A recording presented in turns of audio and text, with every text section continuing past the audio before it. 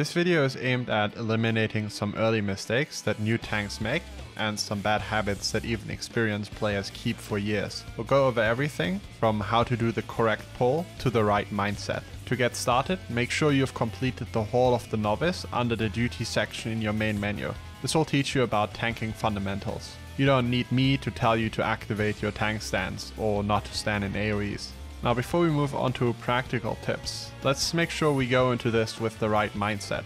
I see new players in two extremes. Either you're terrified of tanking, maybe because you feel like you'll let your party down or because you can practically feel your healer's hateful stare on your back. Or you're on the opposite end of the spectrum and you think you're the most important member of your party, far surpassing anyone in responsibility. Neither is the right mindset. As a tank, you have the same amount of responsibility as everyone else. Not more, not less. If a DPS stands in an AoE, it's just as bad as when a tank stands in one. Just because you do the pulls doesn't mean that you cause the wipes. You stand and fall as a party, sharing equal responsibility, and because of that, whether you go in as tank, DPS or healer shouldn't matter. Accepting that and relaxing a little bit is the first step to being a good tank in my experience. Let's move on to some more practical tips. Before you queue for anything, you should make sure that your gear is up to date. Other roles don't struggle as much as tanks when it comes to lack of gear. If a DPS has bad gear, the duty will just progress slower. If a healer has bad gear, then they will just have to spend more time healing rather than DPSing, so the duty will go slower. But if a tank has bad gear, they will more than likely turn into a Dragoon sooner rather than later and kiss the floor.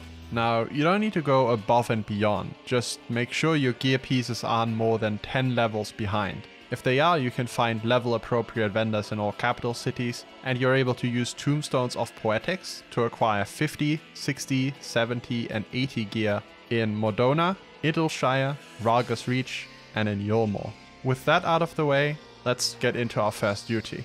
When starting off, it can be tempting to prove that you have the biggest axe out of everyone in your group and immediately start pulling big. Or maybe you feel like you need to pull big because others will be disappointed by small pulls.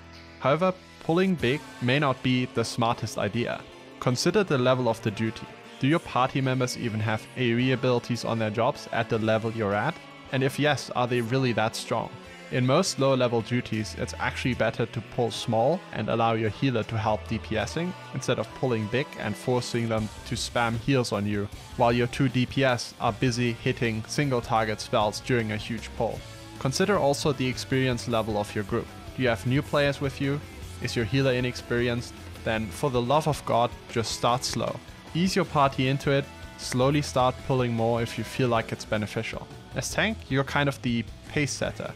You decide how fast to go, and always being on turbo mode is not the answer. As you play tank more, you'll slowly get better at predicting incoming damage and using your abilities at the right time. You'll have more experience with different kinds of healers, different jobs in your party, and you'll know when to start pulling more. That's when you want to start testing your limits. Don't be scared to pull big, but don't make it your default. Speaking of pulling, let's talk about that. There's a certain art to being good at pulling. Pulling in this context just means taking the aggro, and there are multiple ways of doing it. Every tank automatically generates enmity through regular attacks whenever the tank stance is on, but you also have other abilities that can generate it. Those two abilities are Provoke and your ranged ability. Provoke is generally used much more rarely than people think. For the most part, you'll want to use it during tank swaps or to catch runaway enemies that you lost enmity on. For all other purposes, using your ranged ability is better. Provoke is never used for pulling. For bosses, you'll want to use your ranged ability to land the first hit, ideally ever so slightly before everyone else in the party, just to avoid other party members having aggro even for a short moment, because often during that time, bosses will already land the first hit. When pulling, the goal is to get the boss to run towards you. This has two benefits. First of all, it lets you pre-position the boss in the room, probably in a central location. Secondly, it closes the distance between the boss and your melee DPS party members, effectively allowing them to hit the boss faster. I would recommend you head to Summerford to practice the optimal pull. Get the start timer ready, which you can find under Party in the main menu, and then try to hit your ranged ability the second the start text appears on screen. Really try and get the timing just right. Nailing the pull is an underappreciated aspect of tanking, and getting this right will get you bonus points with pretty much anyone you'll play with. It's a fundamental that you'll need every single time you start a fight, and being as consistent as possible with it is incredibly important. Pulling packs of enemies in dungeons works a little bit differently. Ideally, you'll want to grab the aggro of multiple enemies at once by using an AoE ability after running right in the middle of them. Sometimes the spacing between enemies is too big to achieve that. In that case, run through the pack and let them close in on you before using your ability. Catch any stragglers with your ranged ability or provoke. When pulling big, keep running while going through the pack. This way you can avoid a lot of auto attacks because the enemies keep having to chase you. Don't worry about losing a few enemies here and there, as long as the majority of them is still following you. Dungeon mobs will rarely kill your party members quickly, and they can easily tank a few hits until the pull is done. Just do your best to catch as many enemies as possible. Another reason to not stand still if you plan on pulling more is that your party might start using ground targeted abilities like Doton or Earthly Star, if they feel like you've come to a stop. To avoid that, you can communicate to them through your movement that you're not done yet. When doing big pulls like that, remember to use sprint. A great tip is also to use the ability before entering combat, not after. That's because sprint will last for 20 seconds when activated out of combat, but only for 10 seconds when activated in combat. Once you've successfully pulled, it's time to get the positioning of enemies right. The great thing about being a tank is that you have complete control over this. Being good at positioning bosses or packs of mobs can effectively teach your team mechanics. Stopping in a bad position, conversely, can screw everyone by placing your party in the middle of mechanics. For starters, you should immediately point mobs or the boss away from your teammates. That's to avoid cleaves that many enemies will do, meaning they will damage in a cone in front of themselves. The other reason for it is that some jobs have so-called positionals, meaning they have to hit the enemy from a specific side, such as the back, to get the full effect of their ability.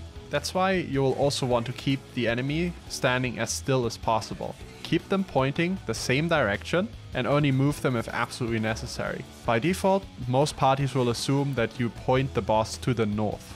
And whenever he's done doing mechanics jumping around the platform, it's a good idea to pull him back into position facing north again. This also helps players deal with mechanics around them, because they'll generally happen in the same locations. Whereas if you're always pointing a different direction, then the orientation of the mechanics happening might be different and they'll have to get used to it. When getting targeted by AoEs, always try to move back to your old position before dodging in order to avoid the enemy from moving at all. A lot of the time, they'll get locked into position when casting an ability, and if you manage to move back in time, they'll keep pointing in the same direction they were before, which will further make sure that your allies don't screw up their positional by the boss randomly snapping back to you in a different direction. If you don't want to move back into position after the AoE, at least do that consistently, so your melee DPS know what to expect from you. Something else to look out for is making sure that the sides of the boss are accessible by everyone. If he stood next to a wall or next to an AoE marker, the other players won't be able to hit their positionals, losing your team DPS through your bad choice of positioning. Also, when pulling big packs, your goal is to group packs in as small of a space as possible to allow your allies to hit their AoE abilities without maxing their range. To achieve this, once you have aggro, keep running some distance away from the enemies. Not too far, like a few meters, because that will group them up more neatly in a smaller overall space. Because as they're running, they're all targeting the position right in front of you. Sometimes there will be ranged enemies that you can't pull this way, because instead of following you, they will start to auto-attack you from range. In that case, use what is called breaking line of sight, or LOS for short. Move around a corner or an object that blocks the target's vision to you, forcing them to move to that corner. This allows you to group them up like you do with all other enemies.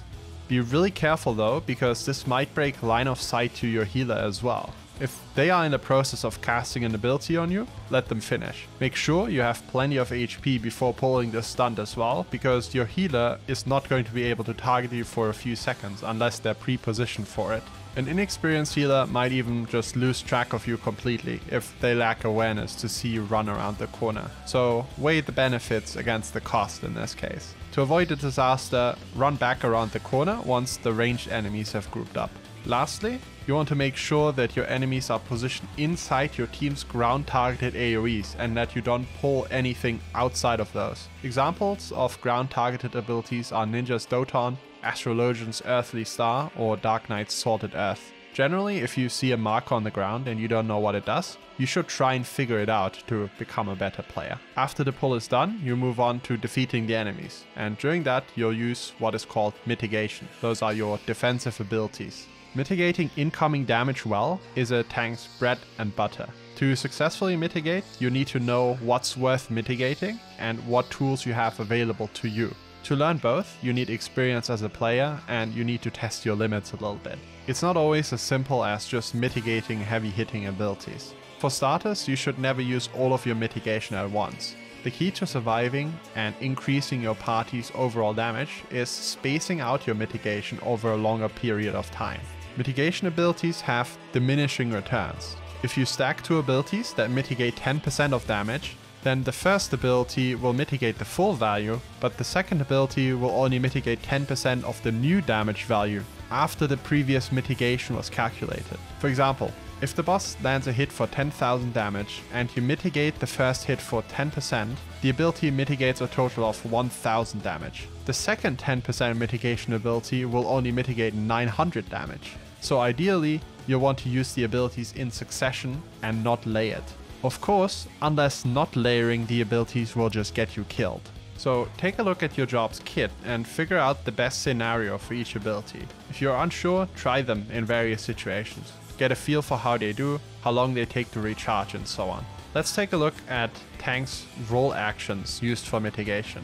Rampart, Reprisal, and Arm's Length. Rampart is a 20% mitigation for 20 seconds, making it excellent for mitigating medium hits for a long period of time. On a 90-second cooldown, this will be up for almost every dungeon pull, so make sure you use it. During boss fights, use it during longer periods of heavy damage, taking advantage of its duration.